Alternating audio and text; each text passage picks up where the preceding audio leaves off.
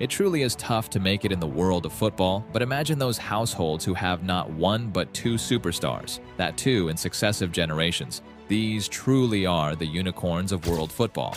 So, here's looking at 7 of the best father-son duos in football. The Thurams. Let's start with a story that is yet to truly develop. World Cup winner. Lilian Thuram was a rock at the back for Juventus and the French national side, being pivotal in their 1998 World Cup triumph. While he was an exceptional defender, his sons have made their name in more advanced areas. Lilian's elder son, Marcus Thuram, is finding his footing in Inter Milan as a strike partner to Lautaro Martinez after impressing for Gladbach in the Bundesliga. And there's another one. Marcus to He was once asked if he felt the pressure of being the son of Lilian Thuram, and he said, "No, never, because I saw my dad as my dad, not as the soccer player." Perhaps that's why he continues to succeed in the world of football. What's more, his younger brother Kefren is making strides at Nice as a midfielder. After coming agonizingly close to a move to Liverpool, Kefren got injured at the worst possible time, but in due course he is sure to get a big move and make his name at a Champions League club. The Maldinis. There aren't many stories of 3 generations being involved in the top level of football, but that is how it has panned out for the Maldinis. It all started with Cesare Maldini, as he featured over 300 times for his beloved AC Milan as a defender. He passed the mantle to his son Paolo Maldini, who became arguably the greatest defender in Italian history, winning the Champions League, or European Cup as it was called, for a section of his career 5 times. Interestingly, in 2001, there came a time when Cesare Maldini, the manager, worked with club captain Paolo Maldini in what would be a truly special occasion for the Maldini family, who have been lifelong AC Milan fans. Finally, Paolo's son Daniel Maldini turned out for AC Milan in 2020 and remains on their books on loan at Empoli. Talk about footballing heritage.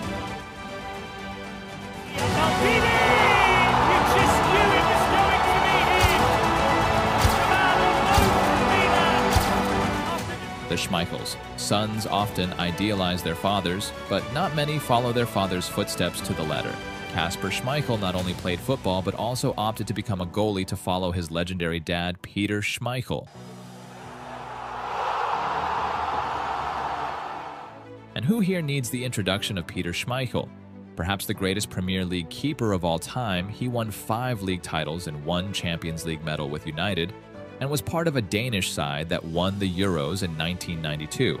And while Kasper never reached the heights of his father, he had a Premier League career that many would envy, including being part of the Leicester side that defied all odds to win the Premier League in one of the greatest feel-good stories in recent football history.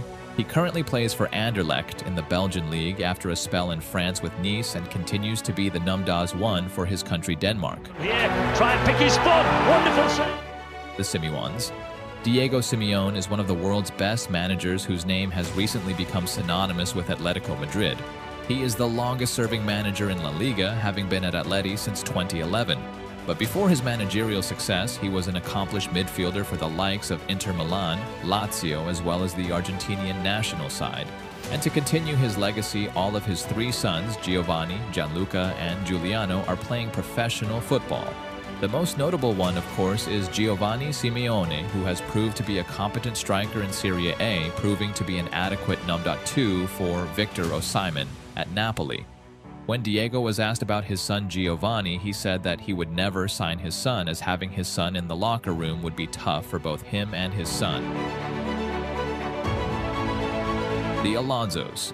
In a typical scenario where the son ends up surpassing his father, we have Miguel Angel Perico Alonso and Xabi Alonso. Perico Alonso was a competent midfielder in his own right, being a cult hero for Sociedad as he won 3 La Liga titles with Sociedad and Barcelona.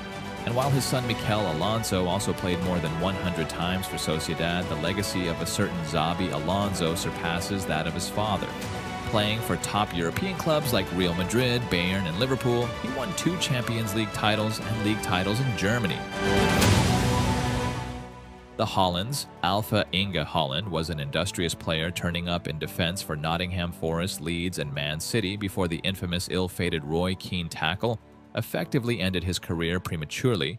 But during his stay in Leeds, his kid Erling was born, who would end up far surpassing his father's legacy. The Man City forward has already helped the citizens win the Champions League and might well be on his way to winning the Ballon d'Or as he moves from strength to strength. Alfie would surely be a proud dad seeing his son dominate world football. He goes to De Bruyne, across the face of the goal! Erling Haaland! The Chiesas. Enrico Chiesa was a respected figure in Italian football in the 90s as he remained a consistent goalscorer for the likes of Fiorentina and Parma. He managed 17 appearances for his country, scoring 7 times, and was a part of the 1998 World Cup squad for his country. His son, Federico, has carried his father's name perfectly and is one of the most exciting talents in the Italian game and continues to impress for Juve and the Italian national side. While he has had his fitness issues on his day, he can outperform most attackers in Serie A. So there it is, our list of the 7 best father-son duos in the world of football. Who did we miss? And which young starlet would soon make their father proud? Let us know in the comments below.